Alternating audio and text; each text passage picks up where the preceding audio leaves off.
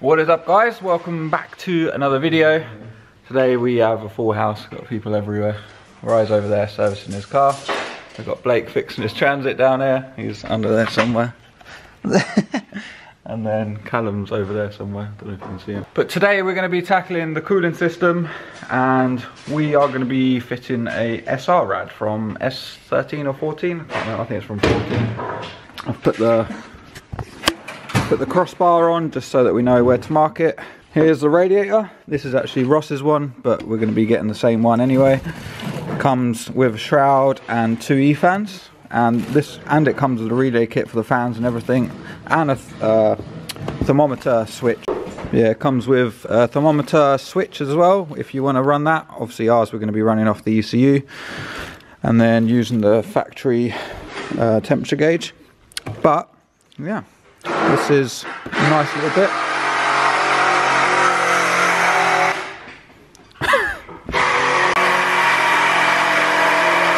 Is that making noise? Shut up!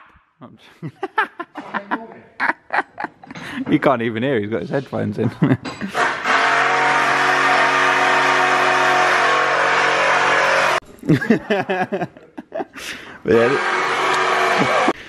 This one is... Oh, I'll film this clip eventually. This is a dual pass radiator. Ross, is it dual pass or triple pass? What? Is this radiator dual pass or triple pass? Triple. Right, so it's a triple pass, so flows in, back down, and back down. We test fitted it the other day and the pipes line up quite well. We're going to have like a bit of an S going on, but should work really well. It's quite fat. I think it's 45 mil, top of the head. Yeah, it's quite nice. The plan is, these are the factory brackets. I've got over there some square steel tube, 40 by 40, 20 by 20. And I want to make a piece come down, and then I'll weld a bit going along, and then drill 2 holes in it with some rubber grommets, because on the bottom of the SR rad it's got like 2 bits that stick down like this, where it just sits on a rubber grommet. And I'm going to have it coming down, drill some holes, and then put a plate on the front and basically bolt it to the factory one, so then I can unbolt it and take it off. Originally I was going to just cut this off and weld a bracket and just have it so it's welded in, but I think it'll be better to just have it so I can unbolt it. And yeah, this is a factory bracket for the radiator, so it should hold up. It's reasonably strong. I mean, the radiator don't weigh that much. And then we'll have some brackets coming from the top of the rad to here somewhere. I need to figure that bit out. But let's wrap up the radiator with some cardboard so we don't damage it, and then we'll start test fitting it. Alright, so that is where she's going to go. We've just got it held up with a jack. Make sure you put cardboard on the front so you don't damage it. It also gives you a little bit of spacing between the actual metal, so it gives a little wiggle room. It's quite a tight fit down there. Probably just about get your finger in between it all, but it's alright, not too bad. And then the pipe will go from there to there. I have to do a little, don't know, I'm sure we'll find a bit of pipe. And then that one will go down to that one down there. Nice, mate. So just need to make some brackets to go from here somewhere to there to hold that. Maybe use that hole. I don't know, we'll get to that bit after. But if you see, the factory bracket actually lines up pretty well. So probably just come straight down and along. Yes, very nice. Very good, very nice.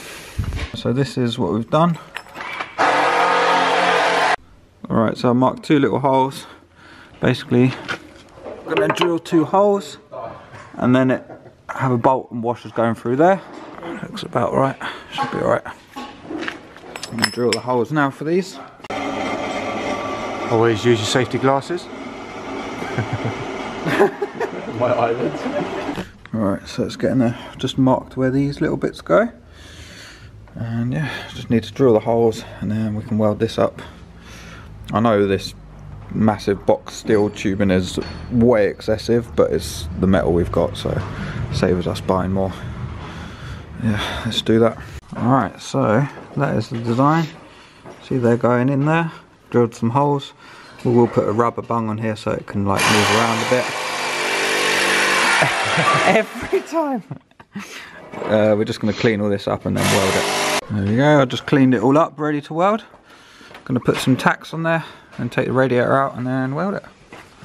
Isn't that right, Blake? Nice.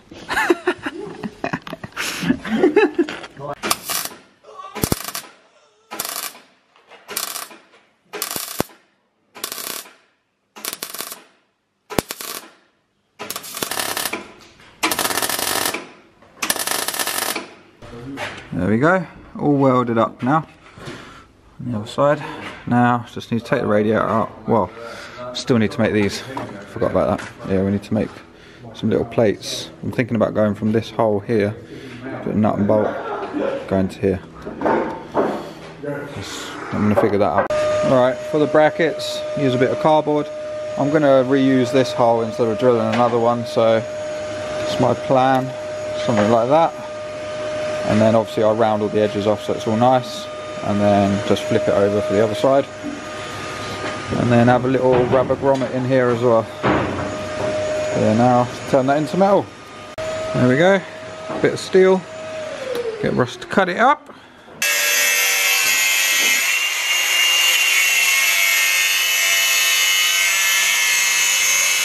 Right, so that's the bracket I've made. Done a few bends. And it'll just go there. Put a little rubber bung around this. Obviously it's not going to stay there, so I'll smooth it all off. All the corners will be rounded off and stuff, and then paint it black probably. Need to make the other one. Oh yeah, rubber bangs. There we go. Added to a group earlier. Both done. Yeah. Now I'm just going to clean them up, and then yeah, just need to drill them holes as well, but I'll do that last. Boom! Alright, so she is all in now. These are the little brackets I made. I don't know if you can see it's focused. Put little rubber grommets around it, and then I haven't bolted it down yet, but that's the idea. I'll just put a nut on the back, and yeah, use the factory 2JZ pipes from the GS300. I just cut them down a bit shorter, same as with that one. That one's actually I haven't trimmed down yet, but it pretty much is perfect anyway. It's got a slight kink, so I'll probably shorten it a little bit. But yeah, it's all in there. It's a decent amount of clearance. Not too bad, about a finger gap. That one's a bit close, but it'll be alright. I just need to wire in the fans, which I've already got I've got the relay kit in the box there, and then I've got the signal from the ECU to the fan here. So I need to do that, but for the time being I'm completely sick of doing wiring. I still need to tidy that up a little bit, but I'm just so done with wiring. I want to have a little break from the wiring side. But yeah, I think next I'm going to have to make the exhaust. Also I need to change this O-ring, because if you watched the previous video it was leaking. I've ordered one but it's still not here. So as soon as that comes I'll be changing that boy. And then yeah, but turned out pretty nice. Nice little brackets. Looks so fresh now.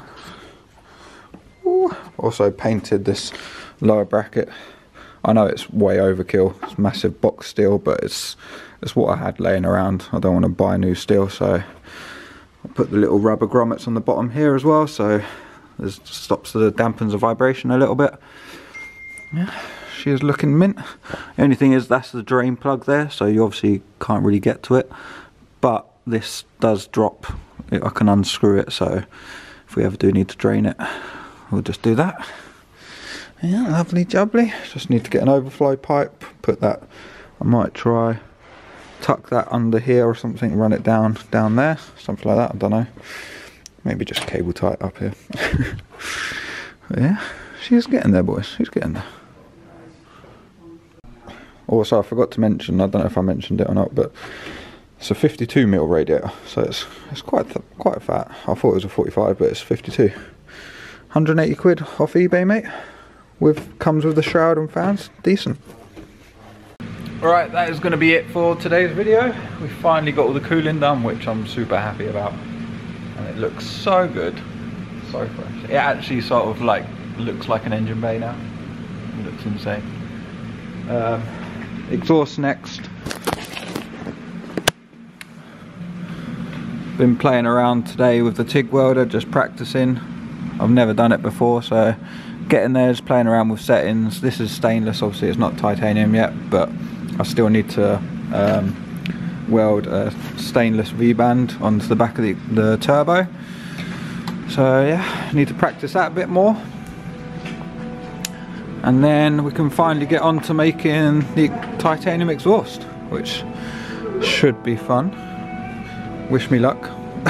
Never tigged. Today's my first time and I've got to do titanium. What? What's your problem?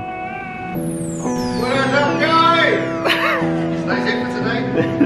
This is the outro, not the intro. Like, share, comment. That See one. you in the next one. Yeah. Goodbye. Yeah, that. Hope you enjoyed the video. Like, comment, subscribe, and I'll see you in the next one. Goodbye.